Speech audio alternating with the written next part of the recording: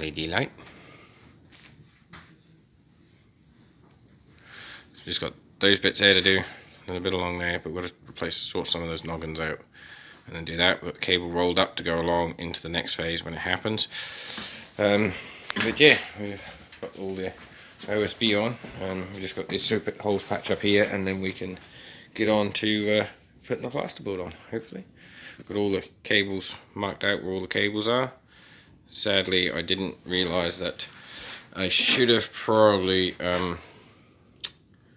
had that slightly lower down for the wall units, but never mind. We'll just have to, we're going to measure them all out, and then once the plasterboard's up we can go up with pencil, mark them all out again, and then do it that way. So that's the plan anyway. But yeah, we're getting there slowly. But as you can see, we have plasterboard on right up till we get to about there. So we've got all the cables here connecting. So you've got your your cooker hob, 6mm cables fed. We don't have the breakers in any of that yet, but that is hopefully going to get completely replaced.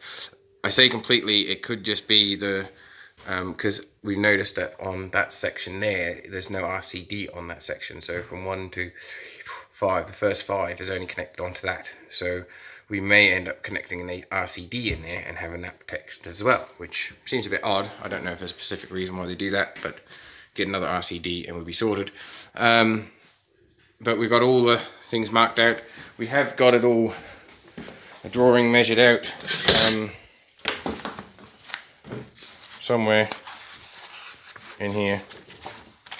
I'm not sure where. There you go. So in here we've got all the measurements of the where all the studs are, the cables are. Sorry.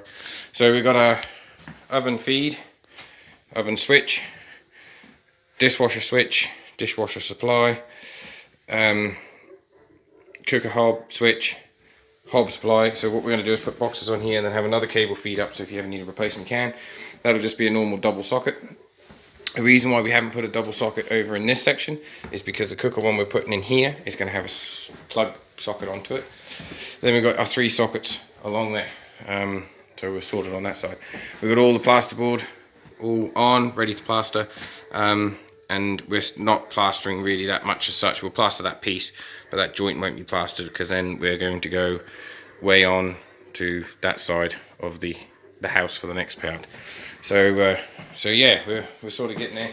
I do apologise, it's not been many videos, but I have been flat out here. I'm stuck on time. I've only got really until the end of September, and then we're back on the farm doing stuff. Next week we're going to be on the farm. So this week I'm in town. Next week we'll be on the farm doing jobs, so it'll be more farm related stuff. It is, but like I said, this is all part of me getting to the farm, is doing this house up to support the family while I'm not around, so for the summer season. And then we've got all the units and all that to fit in there. We'll see how it goes. But yeah, don't forget to give us a thumbs up, don't forget to comment, and let us know what you think. Hopefully you think I've done a good job.